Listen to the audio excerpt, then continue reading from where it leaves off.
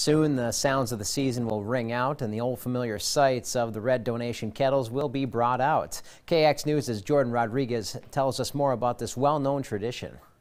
The Salvation Army ringing a bell outside of their red donation kettle is an unmistakable sound.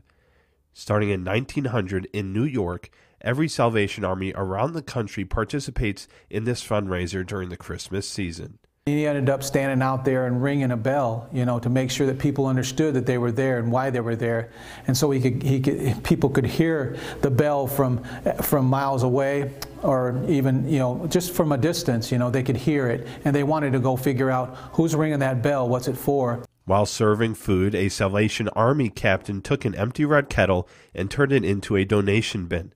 Ever since that one kettle was filled, many more Salvation Armies found their own kettles and joined in. Thought of that, and he said that would be a great idea for a fundraiser, and so he wrote the national command and said, can we do this, basically, and then after that it kind of blossomed from there. This year the Salvation Army in Minot will be recognizing the veterans that served.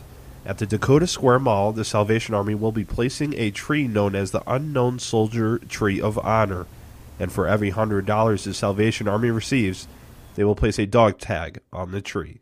People can honor their loved one that's either an active service member or a retired service member, and they can donate money. This year's goal for the Salvation Army in Minot is to raise $75,000.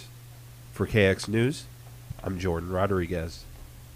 The Salvation Army is hoping to fill 3,000 volunteer hours for this Christmas season. And if you'd like to find out how you can sign up to help, just go to kxnet.com.